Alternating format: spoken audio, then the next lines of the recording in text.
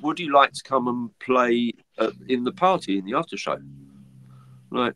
Yeah, great. Let's do it. Let's do it. So we go over to another venue on the same site, the Indigo. Right. And there's like 3,000 people out of the 23,000 that came to the main show. 3,000 have bought tickets for that. And I now know it was the first time that they'd made that experiment of actually making the after show party a public event. Right.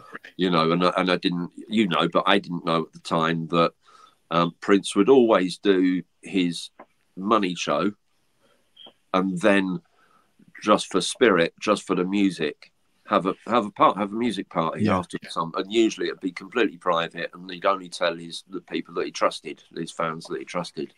And I think that's such a beautiful endeavour, you know, a beautiful thing to do. But on this occasion, it was different. It was public tickets, so anyone could go. He'd been doing this every time, and as my understanding goes, most of those nights, people had just stood there listening to the album on the intercom. Okay, so it was shit because he just didn't feel that it didn't feel it was happening, or maybe the support band, you know, the artists that had come and done the support set, he might have asked them if they'd gone and do the after show. Went and did the after show. He wasn't digging it, so that was it. Yeah, disappointment for the fans, but yeah, for real. So he'd never made an appearance on the after show. So we went and played, and we just played the set. So it's a little bit, I mean, it's all right, but it's a little bit weird because these people have just seen us play this set and we're playing the same set. You know, didn't do any other songs, we just played the set, which felt a little bit odd. And the sound was brilliant. His crew were amazing, really looked after us. And then we finished the set. And it was even more embarrassing because we just stopped. We were asked to stay on stage. They didn't put any music on. And there's a bit of discussion going on the other side off the wings. But we, as a band, were just looking at sort of 3,000 people going, you know, what's going to happen now? What are we doing? Yeah. Yeah, what are we doing?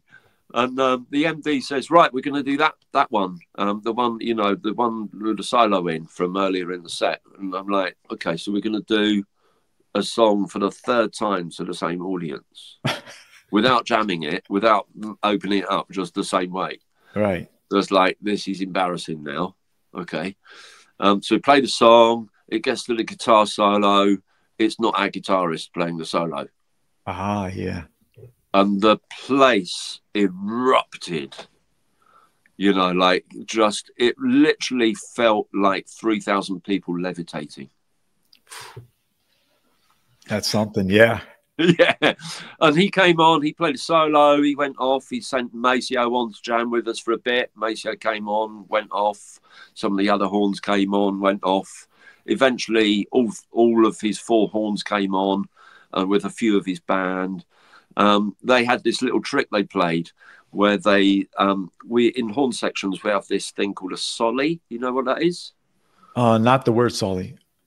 So solly means a pre-prepared feature. Okay. Where it sounds like a solo, but everyone's playing together in harmony. Okay. So it's like a party piece, really. Right, right. And it's about 16 bars long. So Maceo and the guys started playing this solly, and me and my trumpet players trying to catch up with it. And we're just like, that's really hard. How can we jam to that? And we're like, right. And then they go for it again. We're trying. We still can't get it. We're like, and then suddenly there's a technician at our side, and he says, "Hey guys, have a beer. Here's a couch just for you. Enjoy the show." We're like, okay. So and all the band had the same experience at the same time. It's like, you know, we're going to take it from here, guys. Right.